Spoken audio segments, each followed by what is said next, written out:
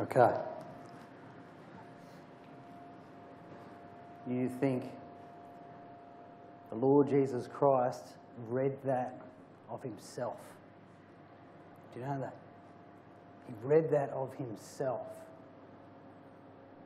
That he was that one that would come. You know, when John the Baptist was there talking to, no doubt, a bunch of interested friends, perhaps, as some would say, the greatest orator of all time, John the Baptist, the voice that cries in the wilderness, the Lord Jesus Christ walked up across the hill and he stopped what he was saying and he pointed him and he said, "Behold the Lamb of God, come to take away the sins of the world." That lamb there was right next to Adam and Eve, wasn't it? The moment that they transgressed against God. The plan from the foundation of the world.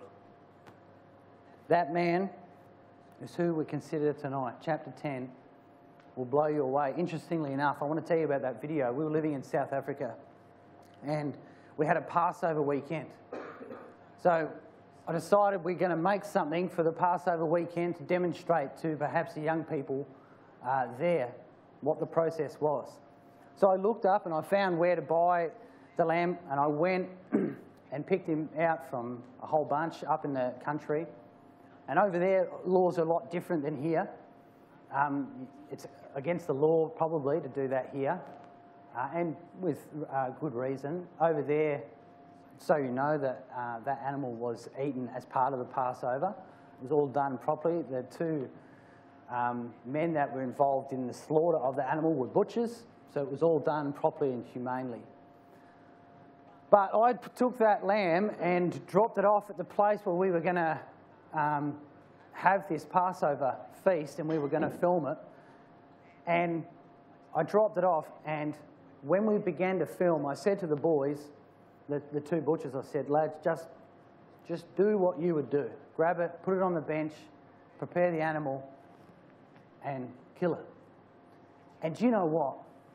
I couldn't help. I was shaking so much to watch what happened next, because Isaiah 53 is in your mind. And the lamb led to a slaughter. Do you know what? That lamb did not do a thing. There is the slaughter table and two men with knives, and the lamb came and stood next to it. Stood next to it, freely just standing there. And then they picked it up, and you saw in that video, they tied their hands together, and the lamb looked up. It sat up and watched them tie its hands together. Like a lamb led to the slaughter. And they laid it down and held its neck. And it didn't do anything. And when they cut through, the only sound was the sound of its breath escaping its lungs. And it was gone. Unbelievable. I tell you what, unbelievable. It's a fascinating experience, and I do hope that you got something out of it. So we're going to jump into chapter 10, and chapter 10 is full of practical goodness. We're going to spend a bit of time going over practically what chapters 8 and 9 have given us, what it means to you now, what it means to us personally, ecclesial environment, what it means when we get out there. Right, this is what we've got to take some practical stuff away. So I want you to follow along. I hope we make it as simple as we can to understand. And do forgive me if I speed through some parts of it, because time is of the essence. So chapter 10, verse 1. You're going to find from verse 1 through to about verse 16, we have a recap on chapters 8 and 9 on a lot of the things that we've considered.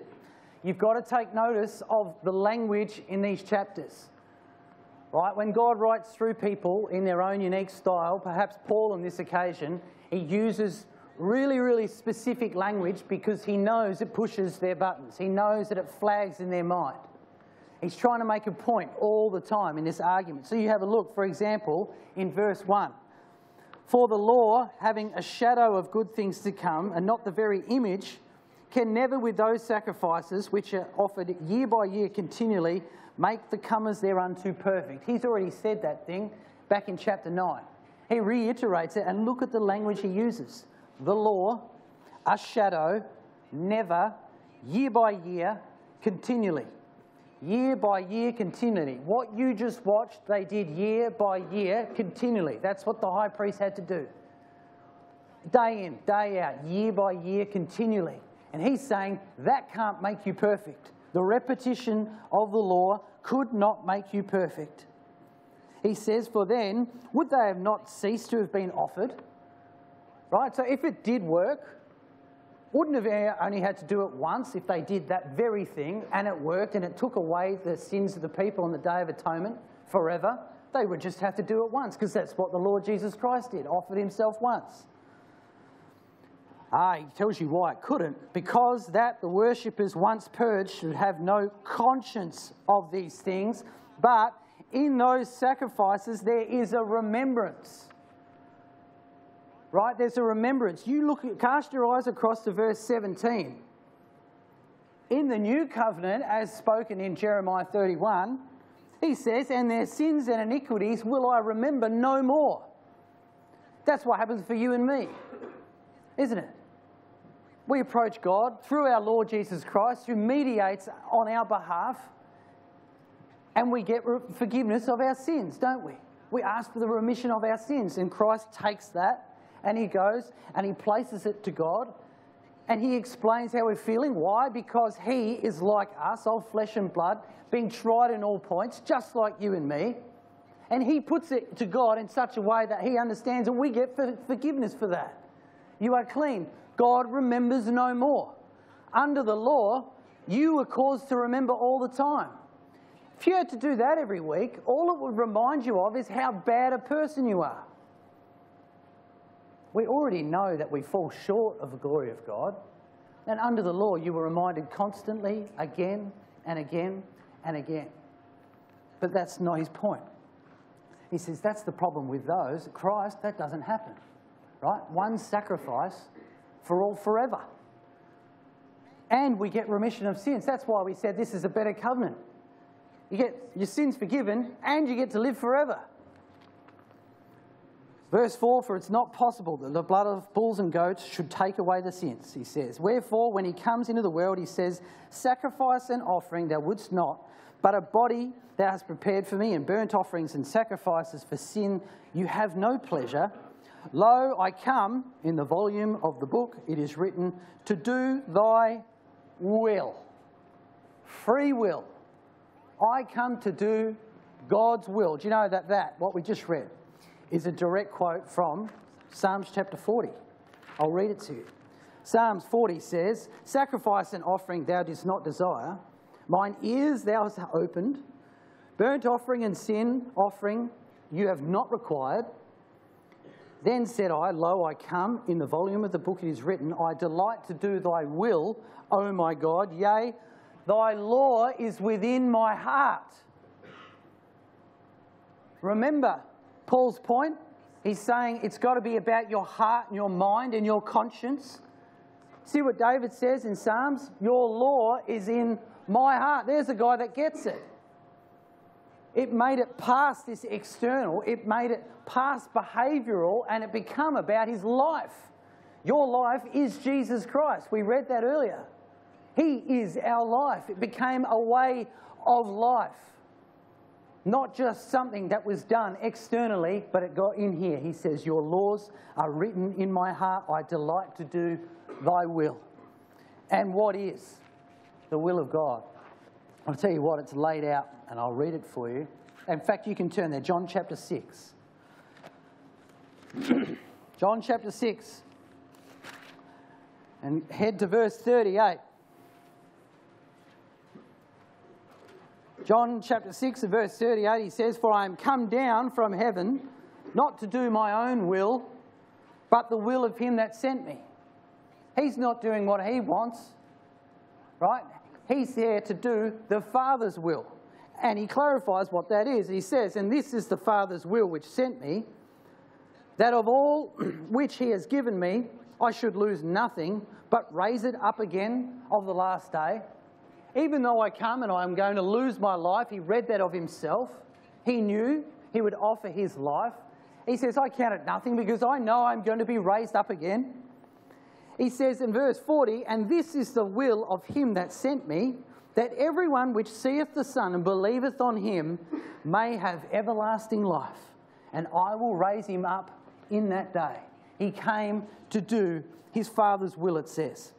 Verse 8, above when he said, "Sacrifice and burnt offering for sin thou wouldst not, neither had pleasure therein which are offered by the law. Then said he, Lo, I come to do thy will. He taketh away the first, that he may establish the second." Isaiah 53. It pleased God to bruise him. It pleased God to bruise him. That was part of the plan. Right? That's how much he loves us. Now have a look at this in verse 11. "And every priest standing, daily ministering and offering oftentimes the same sacrifices which can never take away sins. But this man, after he had offered one sacrifice for sins, sat down on the right hand of God." There's that language warning again. Have a look at the two. Every priest stands, this man sits. He blatantly says it in the two verses. Every priest stands, this man sits. We heard that in our last talk together. Same sacrifices which can never take away sins. Verse 11. One sacrifice forever. Verse 12. And then he sits down. He's hammering home the point. Verse 14. For by one offering he has perfected forever them that are sanctified. Do you see what he's trying to labour? He's trying to labour one sacrifice, so that didn't need to happen all the time. Perpetual sacrifice, one of them, and it's forever. The old covenant is now waxing old and dying away. The New Testament, alive in Jesus Christ's blood and his offering. That's what he's trying to labour. And then he says in verse 16, "This is the covenant that I will make with them after those days, saith the Lord. I will put my laws into their hearts, and minds will I write them." There's that reference again. "Their sins I will remember no more." Now where there is remission of... I'll start again. "Where remission of these is, there is no more offering for sin." Recap. There it is. That's everything we talked about this afternoon. All bunched in. There's a few new points there we're not going to deal with right now, but there is our recap. And then verse 19. Now the practical stuff. "Having therefore," he says, "brethren," excuse me, "boldness to enter into the holiness by the blood of Jesus Christ." That word boldness there is liberty. The margin renders it as liberty, which is what? Freedom. Having the freedom to enter into, it says, to enter into the holiness by the blood of Jesus Christ. You can do that any time. We spoke about that earlier through our prayer. You are free to do that, aren't you? Remember, we're free. Remember, we're sons and daughters. Do you know in Galatians 5 verse 1 it says this? One of my favourite quotes in Scripture. Galatians 5 verse 1 says, if I can find Galatians, there it is. Galatians 5 verse 1, "Stand fast therefore in the liberty wherewith Christ has made us free." The NIV translate it, "For freedom you have been made free." Free to live abundantly. We need to get really used to that idea of freedom in our Lord Jesus Christ versus the slavery and darkness and shadow of the law. It can only point forward to freedom. You and I are free to go and talk to God and take our problems to God anytime we want through the redeeming work of the Lord Jesus Christ. And can we stop at this juncture and mention one thing? Do you remember it said in one of the verses that we looked at, and this is actually really, really important. In chapter 9, verse 14, we said, "How much more shall the blood of Christ through the eternal Spirit offered himself without spot to God, purge your conscience from living works to serve the living God." Do you know what? God is the destination. Never forget that. We come in this whole book, this whole year, you've come to consider the work of the Lord Jesus Christ, to come and redeem those that were under the law, and rightly so. And we say that we come to God through the Lord Jesus Christ, and we talk about his sacrifice, and we talk about his love. We talk about all these things, and absolutely rightly so, we should do that. But never forget the destination is God. Never forget that the way was opened by Christ to God. We worship our God, not just the vehicle that gets us there. Does everyone understand what I'm saying? We don't just stop with the Lord Jesus Christ. Churches do that all the time, right? They do that all the time. They say, this is where it's at. It's all and only about Jesus Christ. And somehow God gets left out of the picture. Well, do you know what? He orchestrated the whole thing. Before the foundations of the world were laid, he knew that this would happen. He knew that he would have a son and he would offer his only son because he loved the world. He knew that. Our God is great and he is worthy of all praise that we can give him. He is our Father and we want to come unto him, and we can do that through our Lord Jesus Christ. Never forget that God is the destination. So he says, having therefore the freedom to enter into the holiest by the blood of the Lord Jesus Christ, by a new and living way, which he has consecrated for us through the veil. Right? A new and a living way. Not through the dead way, not through the old way. This is a new and living way, a constant living way, he says. And then we get to verse 21. And having an high priest over the house of God, let us draw near with a true heart in full assurance of faith, having our hearts sprinkled from an evil conscience and our bodies washed with pure water. He says, let us hold fast the profession of our faith without wavering, for he is faithful that promised. He says, let us consider one another to good works, unto love, not forsaking the assembly of ourselves together as manner of some is, but exhorting one another, and so much the more as you see the day approaching. Verses 21 through to verses 25 are a practical guide for you and me, both individually and as a group, as an ecclesia. Right? What you're about to read is sound advice. You have a look. Verse 21, having a high priest over the house of God, Christ, our high priest, over the ecclesia. Verse 22, let us draw near, he says, with a true heart, a real heart, he says, in full assurance of faith, having our hearts sprinkled, right, not the external, having our hearts sprinkled, and from an evil conscience and our bodies washed with pure water. He says, let us draw near. Do you know the steps to drawing near to God? Right, because he's suggesting that's what we need to do. Do you actually know the steps on how to do that? How do you draw near to God? It sounds kind of tricky. I'll tell you who explained it absolutely perfectly, and that was James. I'm going to read you something. James 4 says this. He says, but he giveth more grace, wherefore he said in verse 6, God resisteth the proud, but giveth grace unto the humble.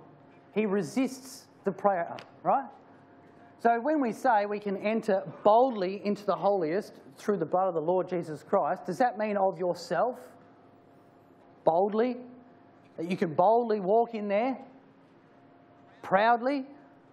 And say, here I am? No way.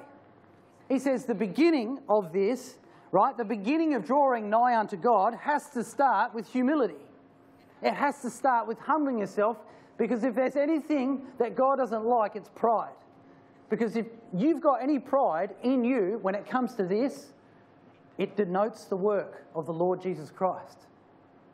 Right? Because if you even think just a little bit, I can do it even about this much, that takes that much away from the sacrifice that Christ gave. Do you see? It takes a little bit away. So when you say, I can do nothing of myself, but I can do all things through Christ who strengthens me, we're being humble. You say, I can't do anything. So the first step in drawing nigh to God is humility. He says in verse 7, submit yourselves therefore to God. Make yourself vulnerable. One of the toughest things that you will face in ecclesial life is making yourself vulnerable to other people. 100%. If it's hard to be humble, you wait until you make yourself vulnerable. Because when you make yourself vulnerable, you open yourself up immediately to other people's judgment, their comments, the way they perceive you. You know what James says in this book? James says in this book that you should confess your faults one to another. You try doing that sometime. Because the very first step in confessing your faults to someone else is one of you in that conversation makes themselves vulnerable first, don't you? That's really tough to do. That's why he says do it. You want to know how much trust you've got in each other as brothers and sisters? We call each other brothers and sisters. I mean, if you really think that through the blood of Christ we are brothers and sisters, you sit down and make yourself vulnerable to someone else. And for that 5 seconds that they don't respond in you telling them perhaps of a real private problem that you battle with, if they even wait for 5 seconds, it feels like 5 years, because you sit there thinking to yourself, what are you thinking of me? I've just told you my darkest secret. You think I'm perverted? Do you think I'm weird? Do you think that I'm dishonest? You know, you've got to learn, we've got to learn in ecclesial life to make ourselves vulnerable to each other. So not only does it take you to make yourself vulnerable, but it takes the other party to not act in judgment. Right? So he says the final step, he says, number one, you humble yourself. Number two, you make yourself vulnerable. You submit yourselves to God, right? Because if there's one person that won't fail you, it's him. You make yourself vulnerable to God.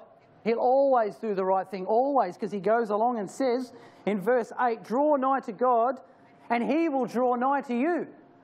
I don't know what the picture of God you've got in your head, but that changes everything for me. God drawing nigh to me, that is astounding. You know why? It's because he's your father. Your sons and daughters. And there's not a father on this planet that wouldn't want to come to their kids when they want to come to them. Not a father on the planet that wouldn't want to do that. He is no different to the father and son relationships you see in your own lives. That same almost inexplicable love you have for your offspring. If one day when you have children or your brothers or your sisters, that same love, that's the love that God has for you. And remember we said that he can't make you do this. He can't make you do it. So when you want to do it, he's running at you. You go and read the prodigal son. You read that with this in mind and it will change your life. Because when that prodigal son had squandered his inheritance and he was standing there, he had nothing left in the world, what did he do? Number one, he recognised his position before his father and he said, I've done the wrong thing by my father. And number two, he says, I will go to him. They're the only two things he did. I've done this wrong and now I've got to go to him. And what happened? His father saw him a way off and ran out there and hugged him. Ran the whole way down the driveway and just grabbed him because he was home, because he's family. But it took him to recognise his position before his father. And it took him to take one step in the direction of going home. You do that in your life, one step. Don't ever think it's got to be giant steps. Don't ever think you've got to be sprinting down there. If all you can muster in your life, right, a grain, a mustard seed of faith, because that's what Christ would prefer, he said. Even if it's just that and you just take one step, you're moving. And in an instant, God covers the entire planet to get to you. 100%. Never forget, in drawing nigh to God, that he will draw nigh unto you, young people. Number one, with a true heart in full assurance, he says, of the faith. Number two, let us hold fast. Let us hold fast, he says.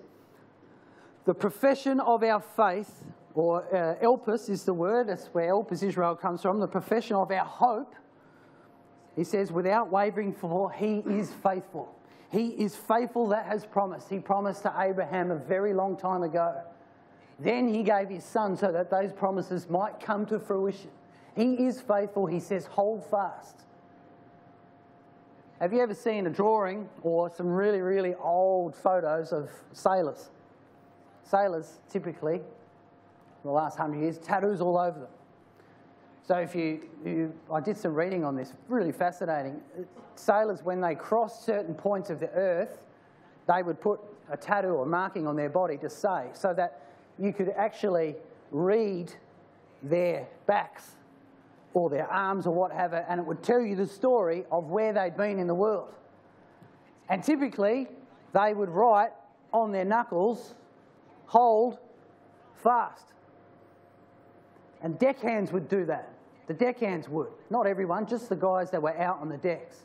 And it had hold fast on here. Do you know why they did that? It has nothing to do with this. It's very interesting. Hold fast. Do you know why they did it? Because these are the guys that would run up the masts and maintain all the sails. I don't know if you might have seen in a movie or something where a storm whips up on one of the tall ships, one of those real big ones with like 4 or 5 masts. You know those masts are 50 metres high? Gigantic, gigantic masts. And a storm would whip up, and so that the sails weren't destroyed and cut in the wind, these are the guys that would have to go out and go up there, and then they go out across the beam, 25 or 30 metres out over the side of the ship, right? And the only thing that they hung on to was a piece of rope, one piece of rope, and they said, you must hold fast because it is for your life. Because if you fell off the edge, you were gone forever, down into the dark ocean. They couldn't turn around, get you 40, 50-foot swells. Hold fast, the old sailors used to say. And they would teach the young ones to hold onto that rope because it was for their life. I use that analogy because what we're talking about tonight, and that sacrifice there, you hold fast. Our exhortation here is for us to hold fast. Paul is writing to the Hebrews and telling them, hang on to it. You've got it. Hang on to it, he says.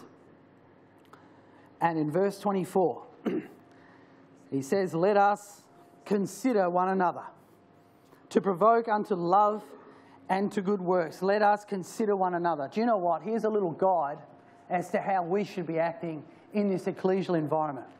And it's taken out of 1 Thessalonians, and just let me read it to you. You have a listen. 1 Thessalonians 5 says this, for God hath not appointed us to wrath, but to obtain salvation through Jesus Christ. We know that. Who died for us. Whether we wake or sleep, we should live together with him. He says, wherefore then, comfort yourselves together. The word means exhort. Do what we're doing now. He said, exhort yourselves together and edify one another, even as you do. You know what the word edify means? It means to build up or construct. He says that's what you've got to do. You've got to build each other up and construct each other up. We're building, this is a construction, right? You think in your life, are you offering edifying and constructive words to your brothers and sisters and to your friends in this place? Are we building people up? Or do we get on social media and build them down real quick? Because we can.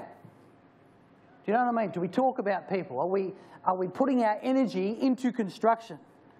He says, and we beseech you, brethren, in verse 12, to know them which labour amongst you. To know each other.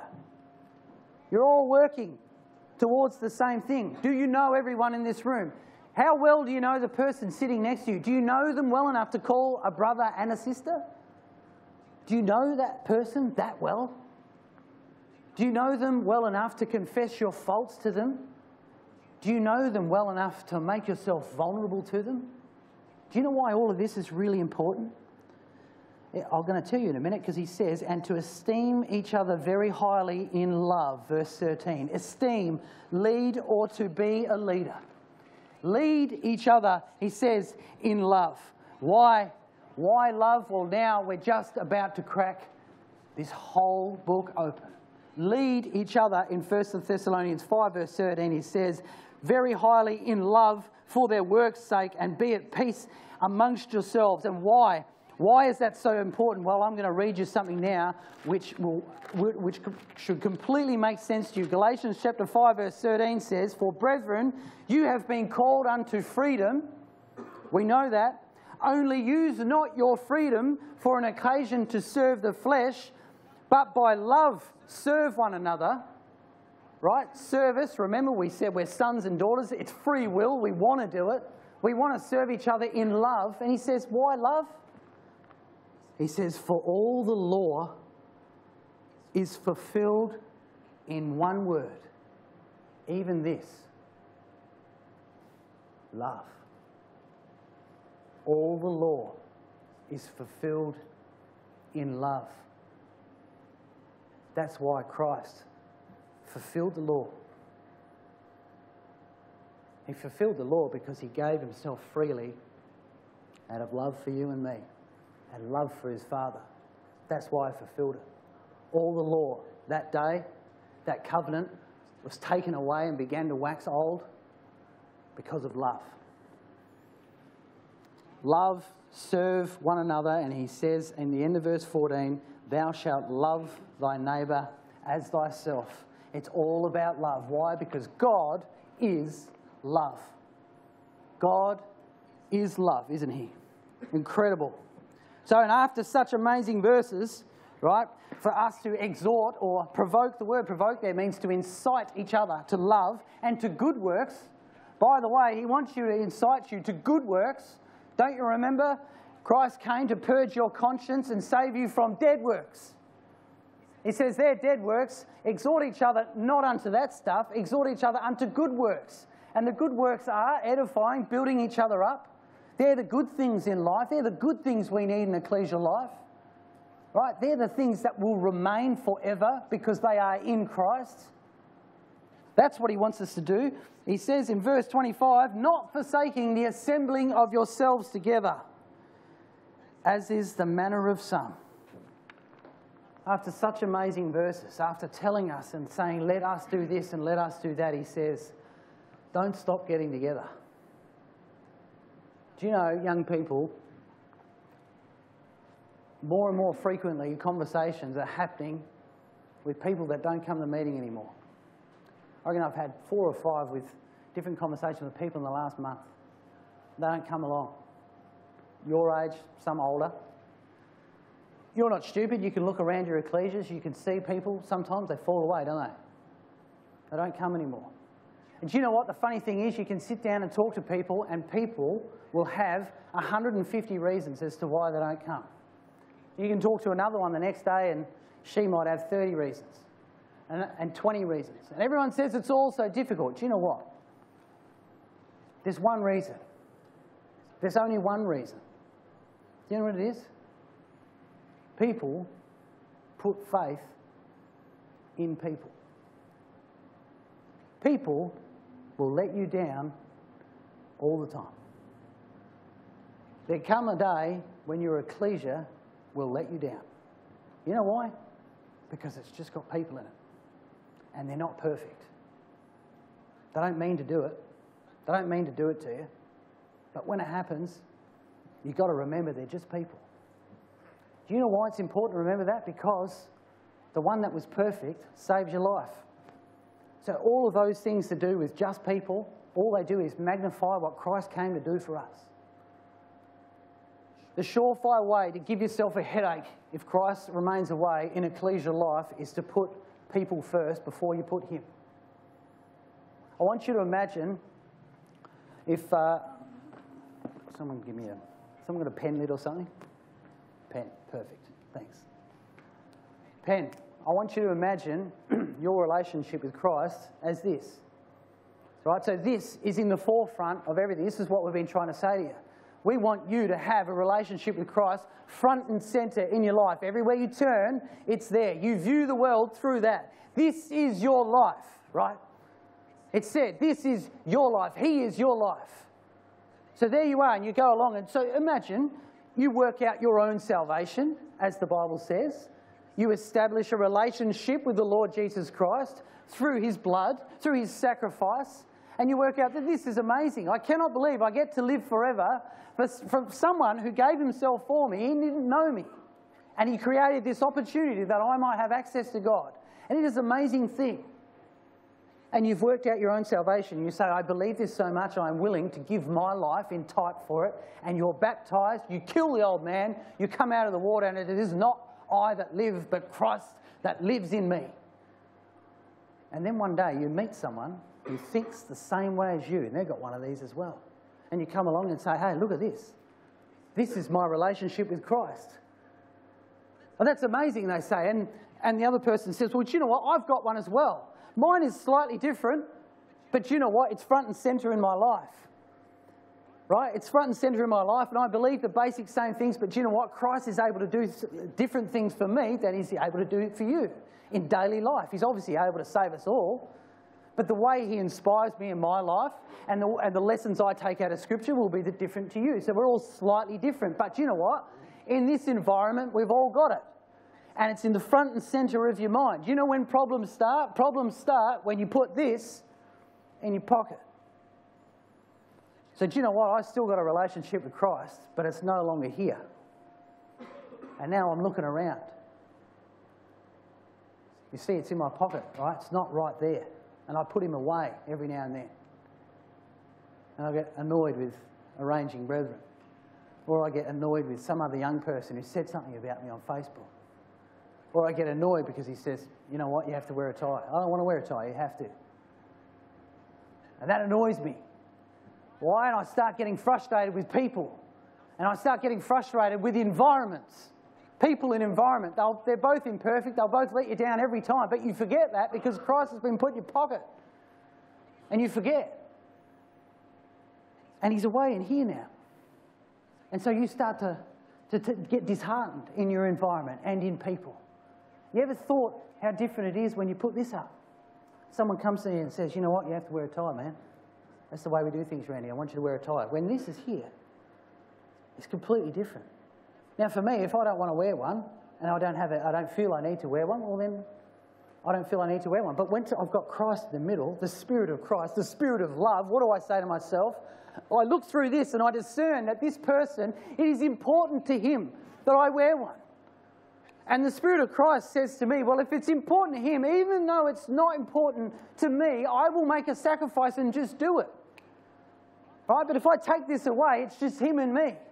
But when two people come together and they lay it out and they say, in this relationship that I have with Jesus Christ, I am prepared to sacrifice for you, my brother, and serve you in love. And in that moment, do you know what? You fulfill the law, every single bit of it. In that moment, you live Jesus Christ. Do you know that? You display the character of the Son of God in that moment. And that's all he wants from you. Because that's what God wants from you. And just like Jesus Christ, in that moment, you freely do his will. That's why we've got to keep this up here. We have to keep it in the forefront of our vision and in our minds all the time, anytime, and never forsake the getting together of ourselves over trivial matters. It's not worth it. That sacrifice happened so we can be here tonight. We've got to hang on to it and never let it go. He says, but exhorting one another, and so much the more as you see the day approaching. Let me tell you, the day is fast approaching. Then he gives, from verse 26 through to 31, he gives a warning. He gives a warning to those that would leave. We won't spend much time on it, but he does say this. He says, for if we sin willfully, under that we have received the knowledge of the truth, there remains no more sacrifice for sins. Simply put, if you choose that life, if you're going to choose that life and not the one that's been provided, God says, well, I can't help you because there's no more sacrifice for sins. That's it. One sacrifice, once for all, forever. He says that's it. If you don't want to accept the way that's been made for you, the way of the truth, the way of life that's been made for you, Christ is the way. If you don't want to accept that, there's no more sacrifices that are ever going to improve your position. It's a choice for us. And he gives the Hebrews that warning because they had chosen Christ. You have a look at this language here in verse 32. And this is a beautiful end of this chapter. Verse 32, he says, but called to remembrance the former days. The former days, you know what, and probably roughly at the top writing of this letter, it was only 30 years before that Christ himself walked the earth. This ecclesia, this group of Hebrews, was old enough to remember Jesus himself. Perhaps some of them witnessed him. And in doing so, they've witnessed here the very substance of the law himself in the flesh. They've taken that on board. They believed. They got baptized. They've lived their life in the truth, and now they're starting to fall away. And he says, I urge you, urgent appeal, I want you to remember those days. Remember the former days in which, he says, after you were illuminated. What a word. That is an awesome word in Scripture, illuminated.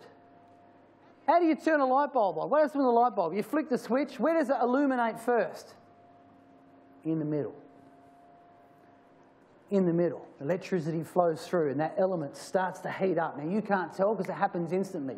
You watch it in slow motion. The element starts to light up. It is darkness.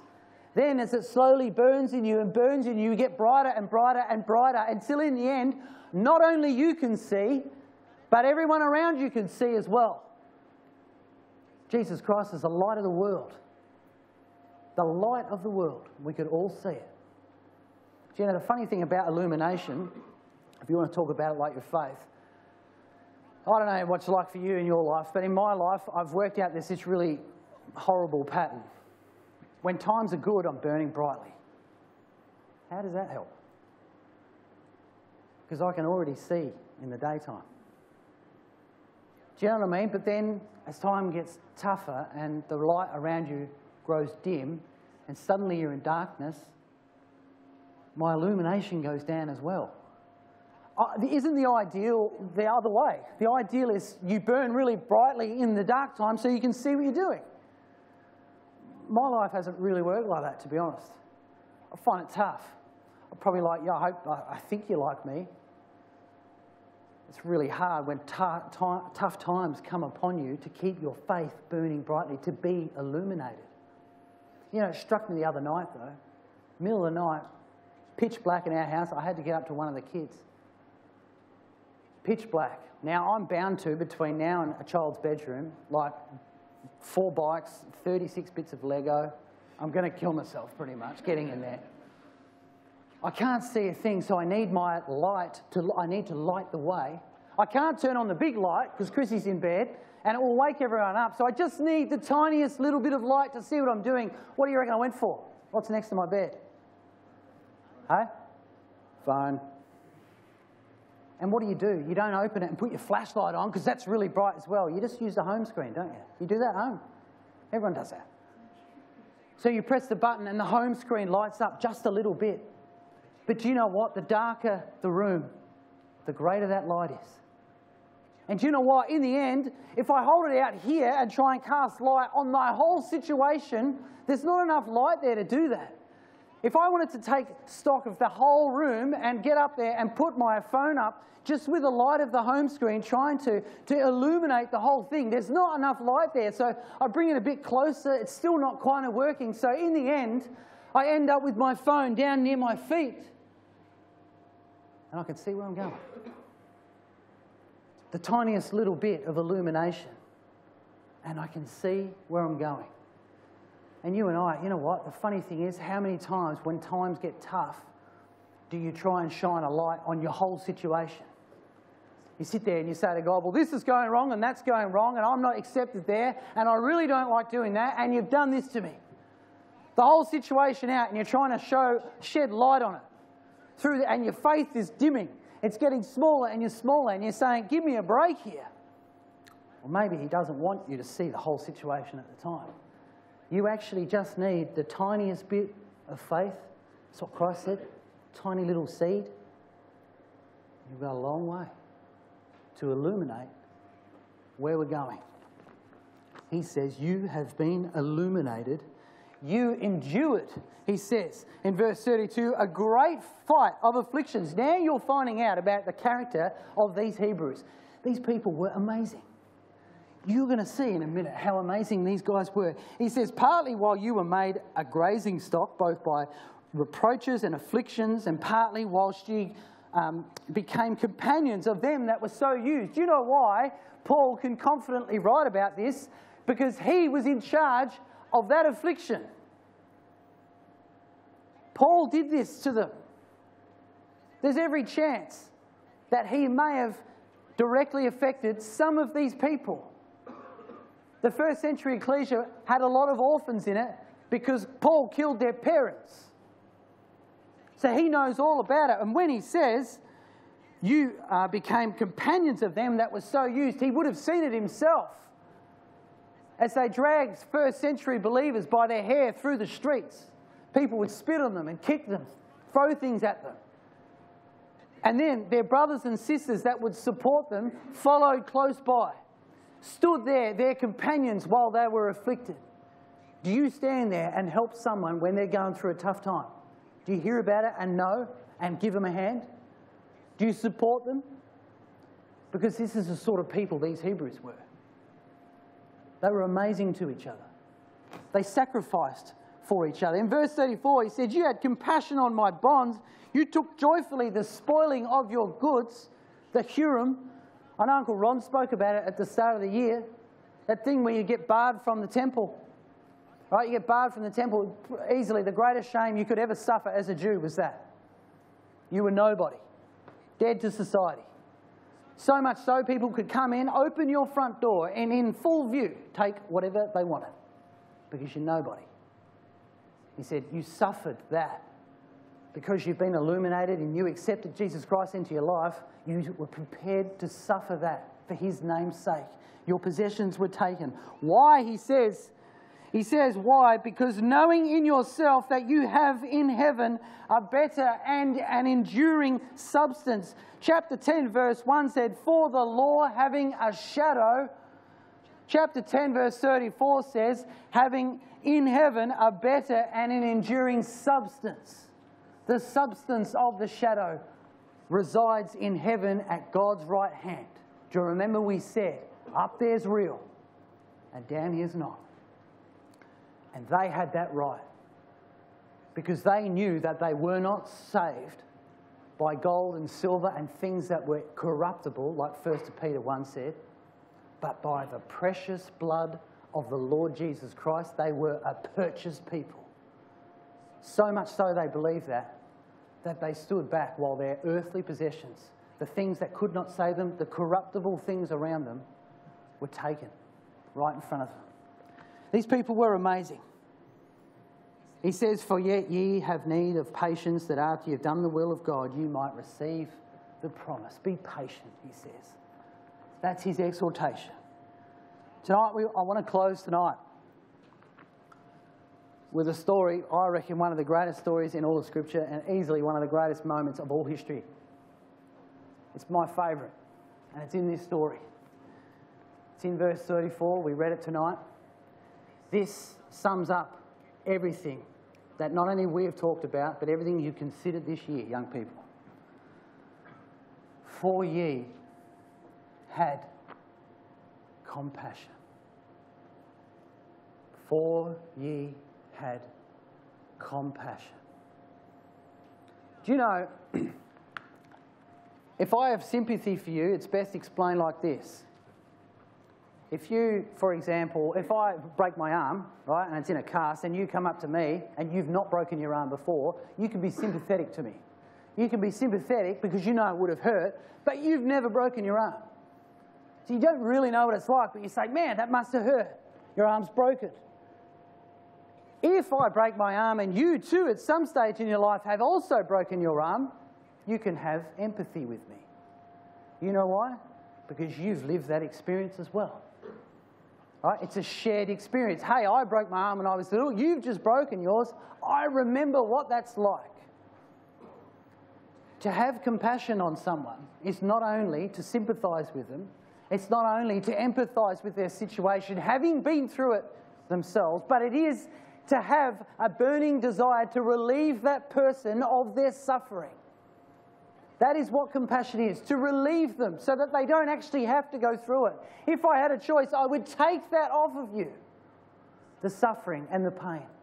I would not want you to break that bone. If I had a choice, I would have compassion on you. Compassion is the doing word, the verb, the doing word of love. And love fulfills the law. And do you know what? There's a story in the Bible to end our afternoon and evening together that pulls all this together. I invite you to turn over to Luke and at chapter 10. Luke chapter 10, and we begin at verse 25. And behold, it says, a certain lawyer stood up and tempted him. Here we have Jesus Christ, the Son of God, the Lamb, come to take away the sins of the world. And he's surrounded by those that are learned in the law, that live their entire life by it, and none less in this occasion but a certain lawyer. It is actually a religious lawyer. So not only did this man know the law, he studied it all day. It was his religion. And he studied it, and he stood up and tempting him, as they were so often wont to do in big groups, tempting him, saying, Master, what shall I do to inherit eternal life? And he said unto him, what is written in the law? Christ knew that he'd know the answer. Why? Because he studies the law. Because these guys lived it every single day. So he says, you tell me, what's written in the law? How do you read the law? He says, well, answering, he says, thou shalt love the Lord thy God with all thy heart and with all thy soul and with all thy strength and with all thy mind. There's your heart and mind, remember? Heart and mind. He says, I've got to love God with all my heart and soul and mind, and thy neighbour as thyself.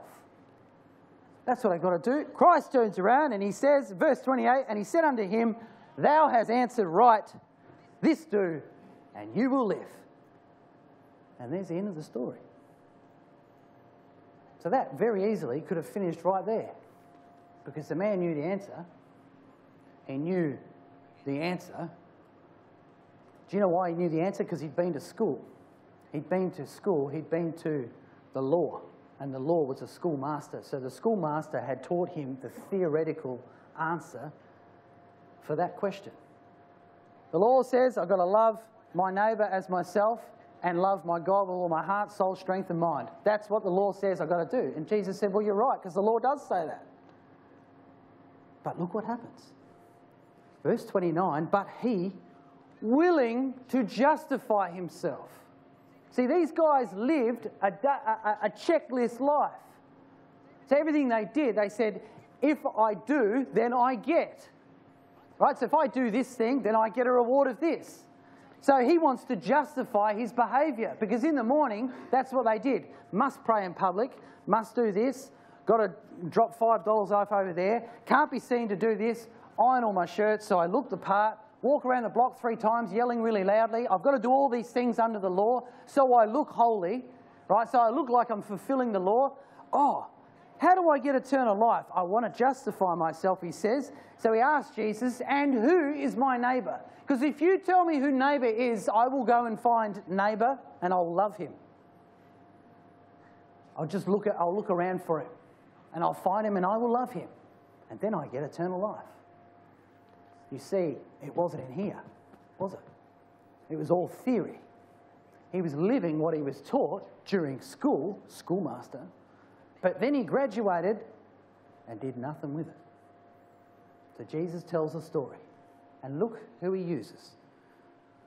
Jesus says, a certain man went down from Jerusalem to Jericho and fell amongst the thieves, which stripped him of his raiment, wounded him, and departed, leaving him half dead. A certain man. The word certain, any man. This could be anyone, is what Jesus is saying in this story. Went from Jerusalem to Jericho, journeyed away from the holy city. Right? He's journeying away. Already their ears would start to go up, everyone that's in the room. Why would he try and leave the holy city?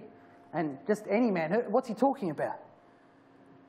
And it says, and by chance there came a certain priest. Of all people, a priest came along. And it's by chance. Do you know what? The opportunity for you to exercise compassion and love and the character of Christ in your life will always happen by chance. You know why? Because it's the moment that you are at your most vulnerable, that you are at your most real. When you walk around the corner and you see something like this is Christ's point, you see something like this, whatever's in here will come out in a second. God's designed it in such a way that by chance it will happen, you will come together, and in that moment, the real you, if Christ resides in you, that will come straight out. And if he doesn't, that'll come out as well, because look what he does. A certain man falls amongst the thieves. They leave him half dead. By chance, there came a certain priest. Remember the priest's job description? Do you remember? I'll find it for you. Hebrews, remember? Don't turn it up. Hebrews chapter 5. He says, get it? For every high priest taken from among men is ordained for men in things pertaining to God, that he may both offer gifts and sacrifices for sins. We know that. Who can have compassion on the ignorant and on them that are also out of the way. This man is very definitely out of the way. It is this priest's job to have compassion on him. He has studied the law, he understands the theory, and by chance God puts an opportunity in his life to exercise and act on what he knows. And what does he do? He says he passed by after seeing him on the other side. If there was one man in all of Israel that should have known what to do then, it's the priest. You begin to see why this law was never going to work. Do you know what? Never forget, young people, it is not about what you know, because that man knew everything. It is all about what you do with what you know. It's what you do with what you know that counts. And likewise, the Levite, when he was at that place, remember, Christ, better than priests, better than Levites. And likewise, a Levite, when he was at the place, came and looked on him. Do you know what the job was of the Levites? I'll read you their job description in Numbers chapter 18. Have a listen. Verse 6, and behold, I have taken from among your brethren, the Levites, I've taken them from among the children of Israel, it says, Numbers 18 verse 6, and he says, to you they are a gift for the Lord, as a gift for the Lord to do the service of the tabernacle of the congregation. The Levites were the blue collar. The Levites helped you with what you watched earlier.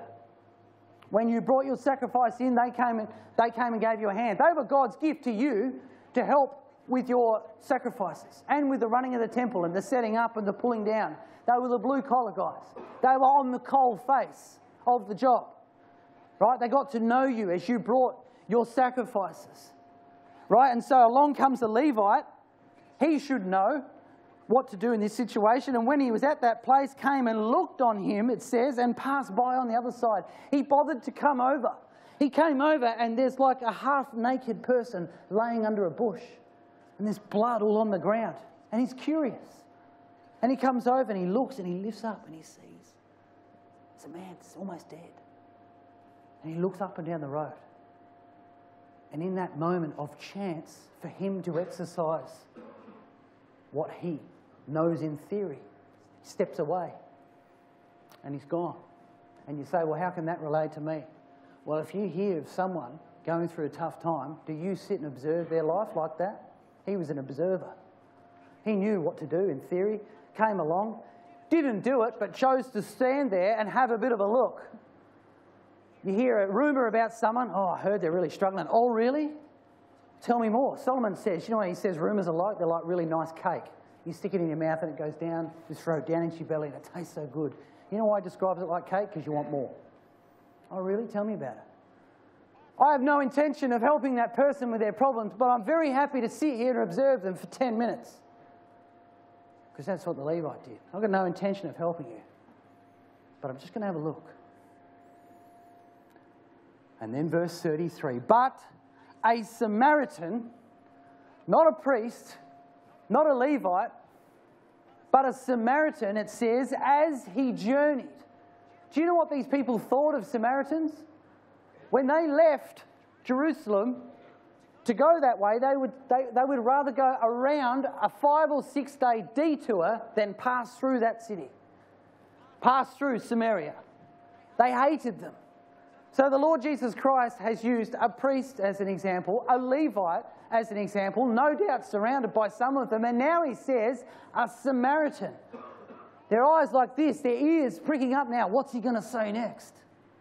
He says a Samaritan as he journeyed. Do you know what?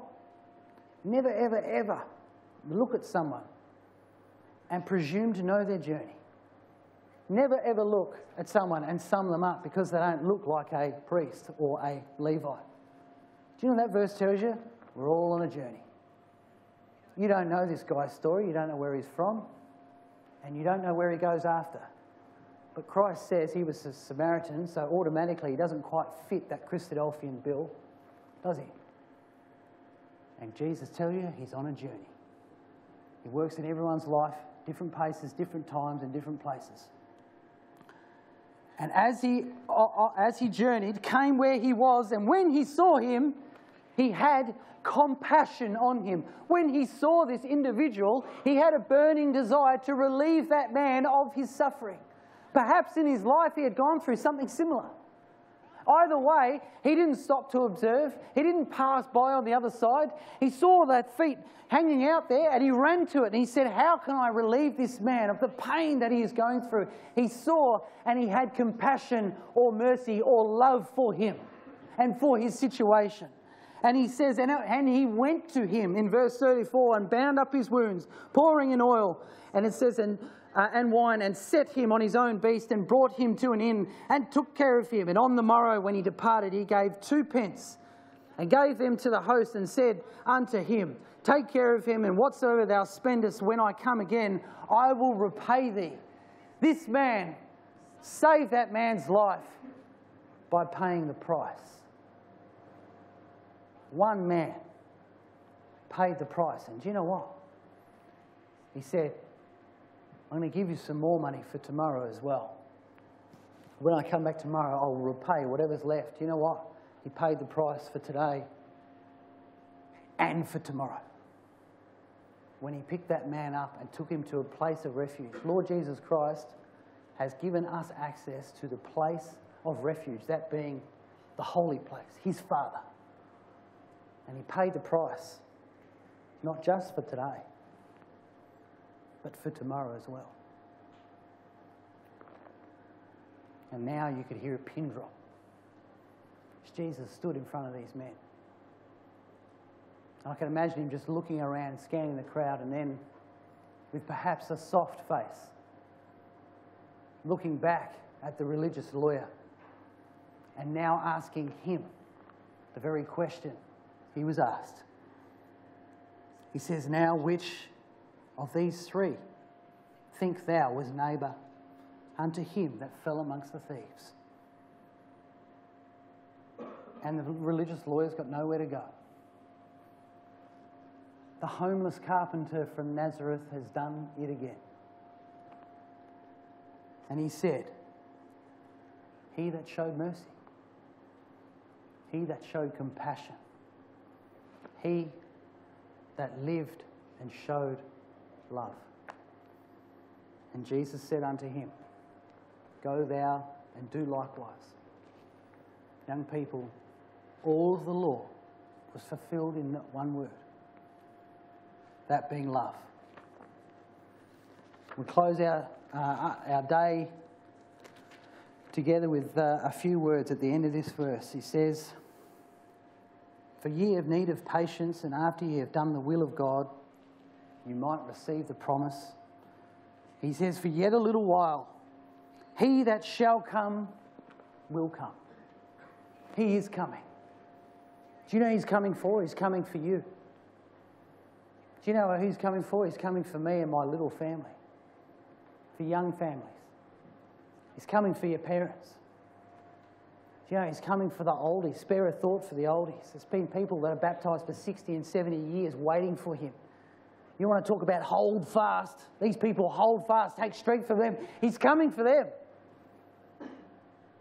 And as we saw this week, he's coming for those that lay asleep now in his hope. And who better to perhaps finish our day together than family? James was family. And James says this, be patient, therefore, young people, unto the coming of the Lord.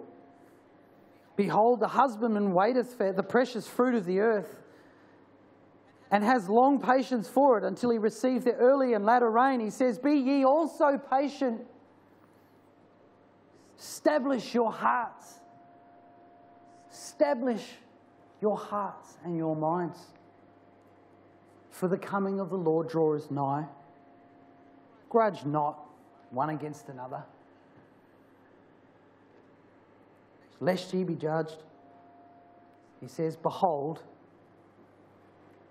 the judge stands at the door.